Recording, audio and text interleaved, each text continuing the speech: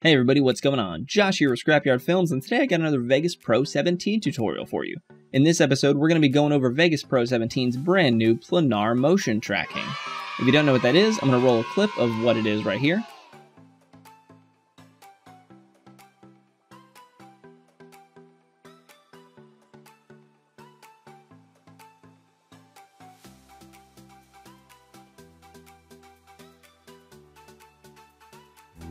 And if you want to learn how to do that, stick around.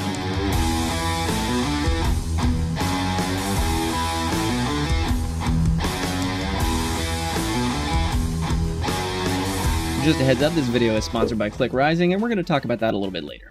So planar motion tracking, very summed up in a basic version, is a very high-tech way of motion tracking. It doesn't just track one point across a screen in X and Y value, it tracks multiple points and solves camera movements and basically assumes what your video is putting out, foreground, background, and basically creates almost like a 3D plane for your tracking points to go over. So it's like when you want to put billboards on the walls and things like that, and it can track things off the screen, it can track things back on, and it can just make things bigger and smaller automatically.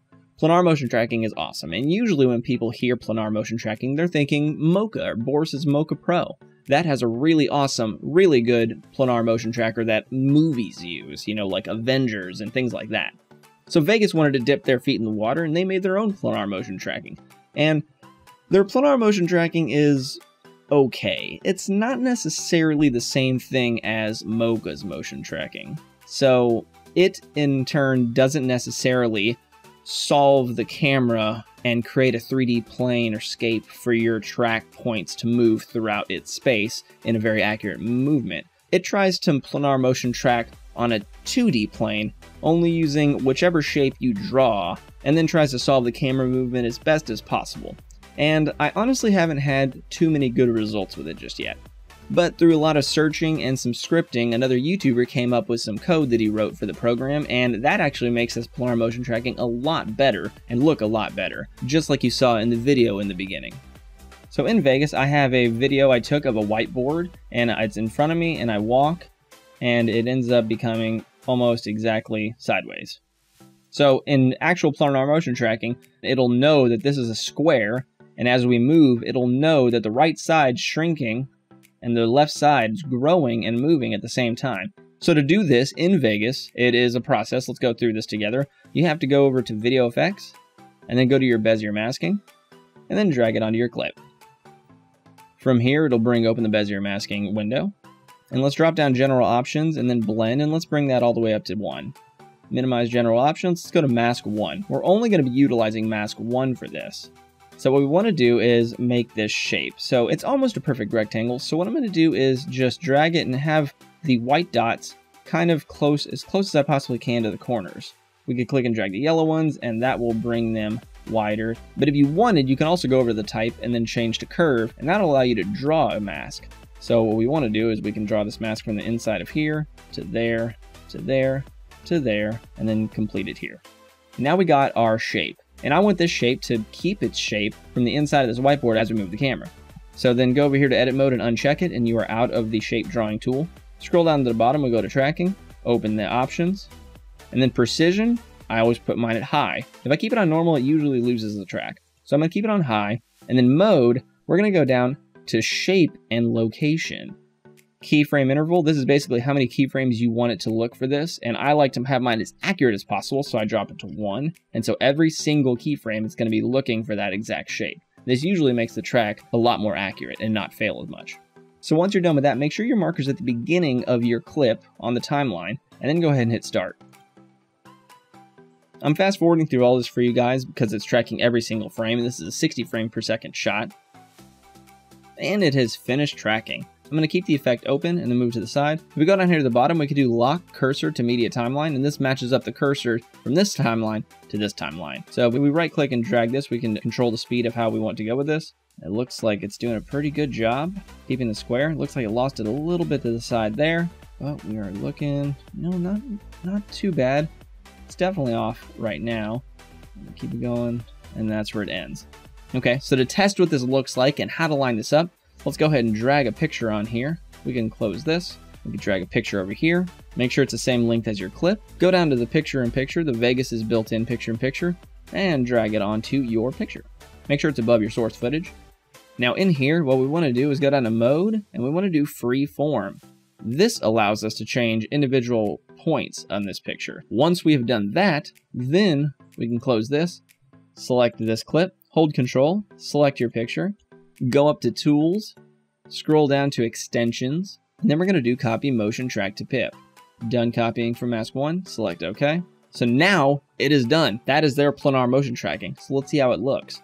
I'm going to play this in half speed so we can see it. There we go. It doesn't look like it's doing too well. It's kind of flipping it in. Yeah, look at that. It's not doing too bad. Really, really shrunk it. And now it's gone. That is a completely closed picture. And that's done. So that looks like it's that way for the rest of the film. So that's it. That's Vegas' planar motion tracking. It is very tedious to use. But a really awesome YouTuber named DustVoice, I'm going to link his information in the description below. He wrote a couple scripts to make this planar motion tracking a lot easier. So we're going to go through that together. And now here's a brief overview of this awesome app named Clio. If you have trouble managing your money and can benefit from somebody telling you how to properly spend it and where to strategically save it, you can try Clio for free. Can I really afford the RTX 2080 Ti? Clio can tell you if that's a good idea, or if you should save what you got. How much have I spent on Starbucks this year? Clio would gladly tell you need to calm down on buying that overpriced coffee. It's safe, secure, trusted by millions, and it's free. And if you try out Clio and happen to really like it, you can upgrade to its subscription service. It includes a ton of features like overdraft protection and stuff like that. So try out Clio for free in the description below and start managing your money better. So we saw how Vegas' planar motion tracking work, but this YouTuber called DustVoice, he wrote a few scripts for Vegas that allow planar motion tracking to look a lot better. And it may not be considered technically planar motion tracking at this point, but it provides the same result planar motion tracking gives you, but in a very accurate portion. Now this script does only work for certain things. You may get some errors because it is a third-party script, but I'm going to leave a link in the description below to DustVoice's channel and all the scripts that he wrote. So let's jump back into Vegas and show you. Okay, so first things first is delete the effect from your clip and delete the picture itself, or just remove the effect from that picture. Then bring your cursor to the beginning of the timeline. Go ahead and drag and drop the square picture-in-picture on top of this video. We can go over to general options and turn the blend up to 1 so we can see the background. And then we want to hit the pan and crop tool, and we're going to zoom into one of these corners really, really far. And then drag it over. We're going to do the top left to start it off. Once you're done with that, go back to Bezier Masking, and then drop down Mask 1. Now from here, position the mask to it's right around the border of this blue square. And once you got it really close, go up to Tools, go down to Scripting, and then we're going to click Precise Adjust Mask, which is DustVoice's script. It's going to prompt to open a box saying which mask would you like to copy from. You tell it Mask 1 because that's the one we just did. Hit Done. And this box is basically saying it's going to reset the crop size of the video, but your mask is going to stay that small that you've made it surrounding the specific part in the video. Hit Yes. And then it's going to say move your cursor and bring it back to see the result. So let's move our cursor, and then we bring it back to the first frame. And now our mask is still right there exactly around that blue square where we want it. Next, we're going to go over to tracking, drop that down, then drop down options, choose precision, and then choose high so it's really accurate, and then drop down mask, and we're going to choose location. After that, make sure your keyframe interval is 1, and once you've dropped it down, hit start. Once it's finished tracking, go to the bottom left and make sure your lock cursor to timeline is on. This is going to match up your cursor from your effects to your timeline, and let's see how this mask looks. And it looks like it's really, really accurate, staying on that square. Even though the video is lagging a bit while I'm dragging, it is very, very accurate. And then it loses the mask a little bit right there, so towards the end, once you can't see the blue square anymore, the mask will get lost. You can manually track this if you wanted, or you can just trim the clip back to where it finished the track for time-saving purposes. And now that we've successfully completed Mask 1, we're going to go ahead and duplicate this 3 more times, for the top right corner, for the bottom left corner, and then for the bottom right corner. So let's go over to Mask 1 and uncheck the Enable box, and from there, go to Mask 2, and then we're going to check the Enable box, and then repeat the same thing. We're going to take the pan and crop tool, zoom way far into the top right corner. Once you've done that, adjust your mask to where it's right around the blue square. Make sure your cursor is at the first position. Select your clip, go to Tools, go to Scripting, go to Precise Adjust Mask, and then select which mask you want to copy the information from. We're doing mask 2, so hit done, and then hit yes. That's going to unzoom it, hit OK, move your cursor, bring it back, and then you now have the precise mask on mask 2. Again, go down to tracking, choose high, make sure it's on location, keyframe interval 1, hit start.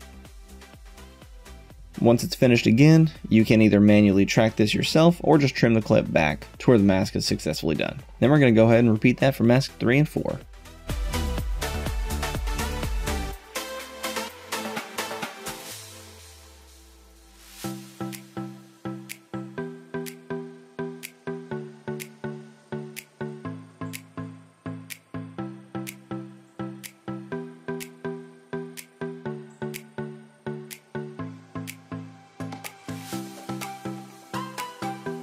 And so once you've completed the 4th mask, we're going to go over to the Bezier Masking and then drop down mask 3, enable it, go drop down mask 2, enable it, drop down mask 1 and enable it. So go ahead and drag and drop your picture on here now. Extend that picture to the same size of your clip, and then go over to the effects and drag picture in picture onto it. Now in the picture in picture settings, you got to make sure that your mode is selected and goes down to freeform. So next, make sure you click and select the video clip, and then click and select your picture, go up to Tools, Scripting, and then we're going to select Copy Mask to Pip Corner. First, you'll get a prompt box saying which mask do you want to copy. You're going to say mask 1, which is your top left corner, hit done. And then it's going to say where do you want to copy it to. We're going to say the top left corner and hit done. It says do you want to do another mask. We say yes. Mask 2 to the top right corner. Do you want to do another mask? Yes. Mask 3 to the bottom left corner. Do you want to do a 4th mask? Yes. Mask 4 to the bottom right corner. This warning is saying that it's going to be copying the information from your current cursor onward, so make sure your cursor is at the beginning of your clip where you started your mask, then hit yes. And now, all 4 corners of your picture in picture are tracked to all 4 of those points that you made on your Bezier mask. And it looks amazing. Here's another higher quality example of everything. The original, and then the tracked.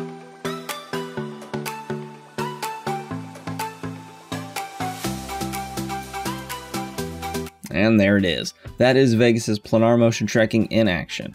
So the built-in planar motion tracking that Vegas has isn't the best, you know, it works for a little bit, but you're going to have to adjust a lot of things for it to be perfect. Now again, you could not do this in Vegas 16 because they didn't have the ability to adjust each corner of your picture-in-picture. So this is a Vegas 17 only thing, and Vegas 17 now technically does have planar motion tracking, but just it's a lot easier with the scripts.